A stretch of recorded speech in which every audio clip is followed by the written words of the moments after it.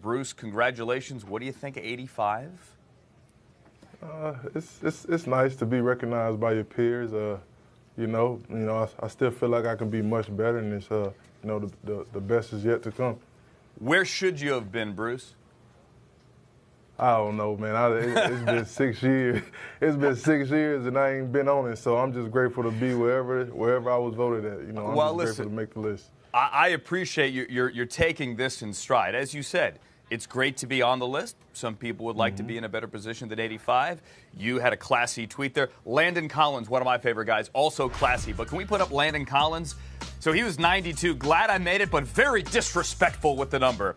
Hashtag savage season upon us. Landon's Twitter handle, by the way, the humble one. But he didn't like the 92. So you didn't get angry, Bruce. Level head. Nah, not at all. Not at all. I'm good. We're good, and 85 is a good spot. Let's get to the John Gruden thing. So you were back with the new coach. He's been out of it now for 9 years. What was that like? He's a very energetic guy.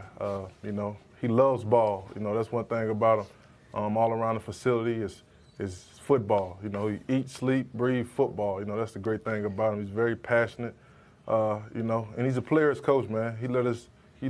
For the most part, he let the guys, the leaders, run the team, run the building. So, that's always great to get a coach that, let the players pretty much control the building and the setting. I know he's around every now and then. This is when he was doing TV, so I'm sure you had met him before. Was he the same guy in front of the team as he was coming through your TV on Monday night? Same guy.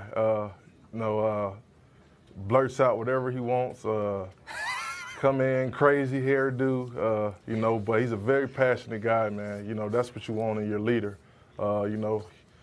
He's a great dude. He's rallying the guys up, and I think guys around here are really starting to buy in and believe in the system and his schemes, and I think guys are ready to go out there and leave it all out on the line for him. Bruce, what's the craziest thing he said so far?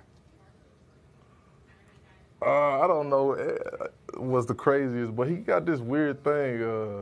If you're having fun, knock on the wood. So it was different. If you're happy to be here, knock on the wood. It's just weird. Like who wouldn't be happy to be here? So it's he's a different guy, but he's a great guy, man. He's different approach than Jack Del Rio, but it's also a great approach. So. I'm just looking forward to getting this thing started with him.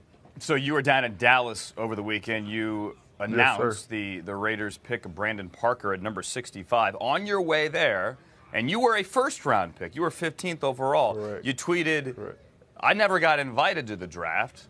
I'm going to go check this thing out. What'd you think? A lot of lights, a lot of cameras, man. When I got on stage, I damn near forgot what I was supposed to say. So, it was a great experience. I'm glad I got to finally experience it. But, I was honored that the Raiders selected me to go announce their third-round pick. I've never been honored to do a lot of stuff. So it was a great experience, man. I'm just happy I finally got the experience, though. What does Arden Key bring to your pass rush? Arden Key. It reminds me a lot of Alden Smith. Big, long guy. He's 6'6", 245, 250 now, but he's still a kid. So, he's easily get 265, 270, good weight. So I'm eager to work with him and make sure to keep his head on off the field and, let him know me and K-Mac and the rest of those guys, we're depending on you, man. So, what you do outside this building reflects not only you but all of us. So, I'm ready to get him in here, get my hands on him, and, see what he can do.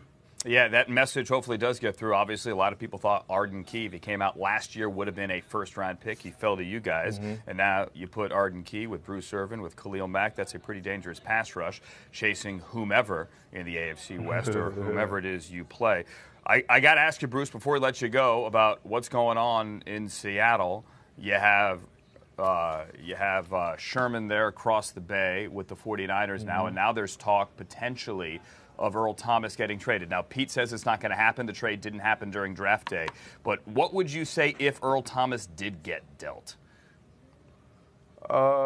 I would say it's a part of the game, man. You know, we had a great run in Seattle. And, you know, everybody who's in this league know when you got something good going, you know, everybody's trying to see what you got going and, you know, pull your pieces away from you. So, you know, Seattle had a very good run, you know, 2, 3, 4 years of being dominant.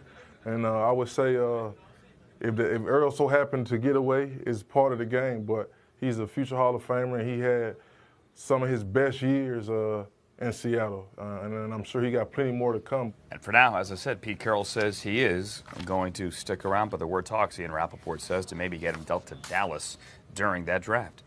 Bruce Irvin of the Raiders, mini camp. How about that with John Gruden last week as he is back in the building and back coaching? Bruce, thanks for taking the time, man. Thank you for having me.